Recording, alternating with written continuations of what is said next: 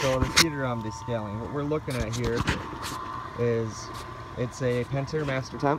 I love these heaters. The only issue is they do have a problem with scale, especially where you have really hard water from, you know, hard well water, that sort of thing. It has a tendency to build up also if you don't pay attention to your water chemistry. So right here we have the connections that were hooked up to the heater. So I disconnected these, and since these are kind of suspended, typically you want to make sure that there's not much of a drop in them. You'd want to support them, but I'm doing plumbing at this job too, so I'll be addressing that later. But right here is my setup of how I descale these heaters. And basically what we're looking at here is I took just your sump pump you're going to buy from Home Depot, just one of those little guys, and I hooked up a garden hose and a couple couplings, and this is, I had bought another pair of MasterTemp couplings.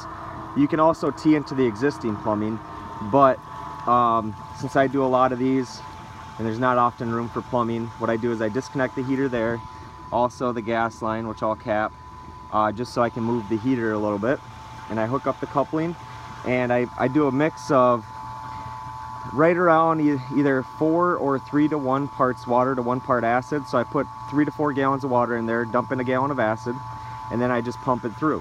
And so it's going in this way, and then I use another MasterTemp coupling and just some flex pipe, and I just circulate it, and I'll let it run for a few hours. At this job I also got a few sand changes to do in those sand filters, and I got to replumb some of the R2D2 there, the in-floor cleaning manifold. We call them R2D2s just because, I don't know, they look futuristic or whatever. So anyways, so I got some time to kill. So this guy, while the water started out clear, we have a lot of bubbling, and it starts to turn a little gray or green, and it's starting to break it up.